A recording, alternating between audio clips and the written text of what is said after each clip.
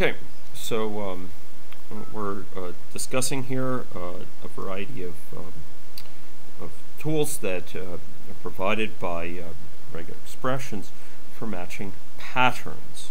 We had noted that when we're using regular expressions in tools such as grep, such as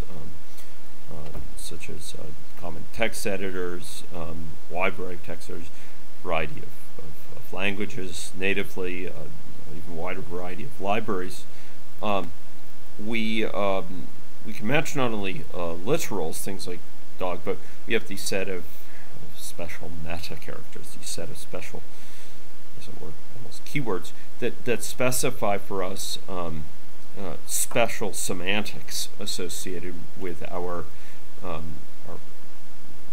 so-called regular expression, so that it can match a very rich series of patterns. And by building up combinations of literals with these meta-characters, we can match more and more rich expressions. Now, we had earlier seen cases where we were using so-called anchors to match things that occurred at the beginning of a line or at the end of a line. Cases where the word dog, for example, begins at the beginning of a line. Other cases where it's at the end of a line. Well, it turns out that we can do that at the word boundary level as well.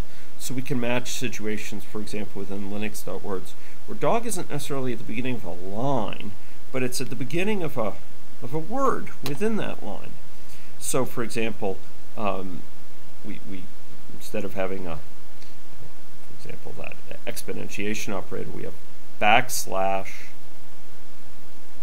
sign. Here we're saying, okay, look for all cases where dog appears at the beginning of a word. There may be other things on the line before that, but there's some sort of break in the word, that we don't have just characters before dog. Okay, so it needs to be something before dog, which is not a letter, it's not a digit, and it's not an underbar.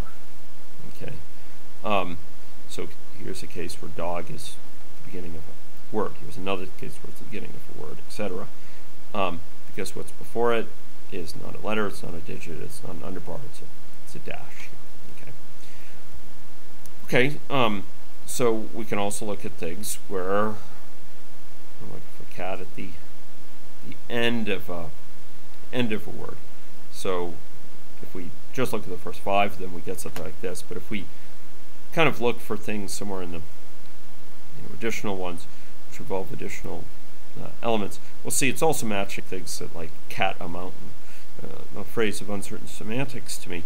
But we do see cat here is at the end of a word here. Now notice there's something a little bit confusing here, because we actually had talked about the quoting character before, so prevent special interpretations of other characters. But here it's a sort of escape character. It's actually telling it, like it's see, hey, like it's see, interpret this this less than sign specially. So I hate to say it, but it could be used to turn a special character into a regular character, or what would be a regular character, a less than sign, into a special character here. Something it's actually not indicating character, it's indicating special semantics. This needs to be at the beginning of a word. Okay. Okay, so that's matching word boundaries, and you could think of it as kind of a variant of the anchors thing, where anchors work at the level of granularity of lines. Of course, you could be at the beginning of a line or end of a line, and if it's exponentiation followed by something, it forces that following thing to be the beginning of the line. If it's followed by a dollar sign, it forces the preceding thing to be at the end of the line. It's very, very similar for the matching word boundaries. Here, dog has to be at the beginning. Following thing, namely dog, has to be at the beginning of the word, and here the preceding thing has to be at the end of a word. Okay, so that's matching word boundaries, like matching anchors for